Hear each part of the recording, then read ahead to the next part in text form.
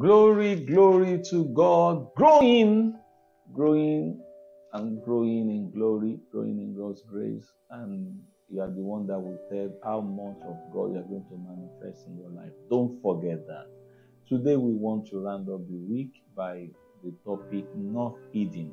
But before that, I want to please invite you, if you live in Festac and environ, to our church, the All Sisters Breakfast Meeting this morning by 9 a.m.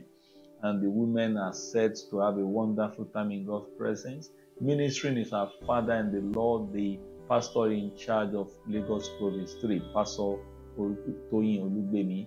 And please, you are invited. And the women, we are going to have free medical attention, like cervical cancer screening and all the other things.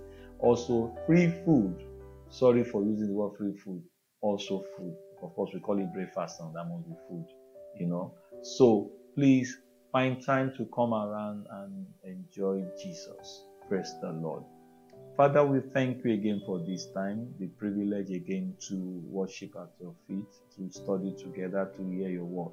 Please speak to us in Jesus' name. Also remember, tomorrow in our church, it will be another time in God's presence. Growing in grace is the topic in all our 3 services.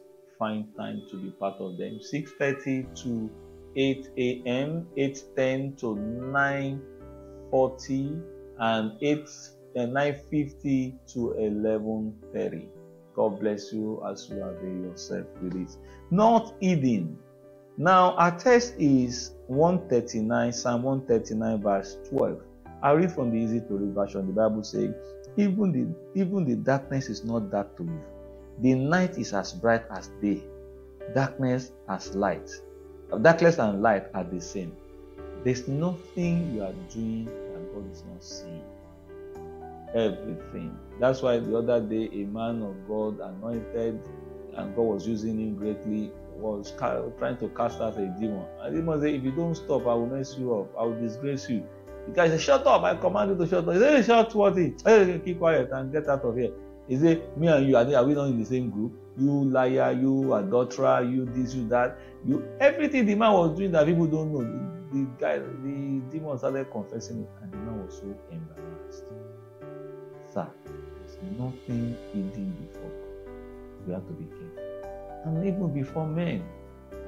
The Bible says a story in Genesis 35, verse 22. That Reuben went in and slept with one of his father's concubines. And the father knew about it. The father did not talk. The father kept quiet. While in Genesis 49, when the father was to pronounce blessing upon the children, to tell them their future, to prophesy upon their lives, he remembered the evil that Reuben did. And he said, Reuben, though you are my firstborn, you are supposed to be my glory. You are supposed to be the one that hand over the glory of the family to. But because of what you did, Reuben was shocked. He never knew his father did it. Knew about it. And, sir, ma, I want you to know there's nothing hidden. There's nothing hidden. The greatest thing about everything in this life is that Romans 14:12 says we are going to give an account. So, friends, I want to appeal to you. Go confess all your sin. He that covereth sin shall not prosper, but he that forsaketh shall obtain mercy. Go and confess all your sin. And don't think anything is hidden. It's just the day of judgment, the day of reckoning is ahead of you. So do something before you get there. The Lord bless you. Enjoy your weekend, and we'll see you again next week. Well, I hope to see you in our church if you are in Festac and tomorrow. God bless you.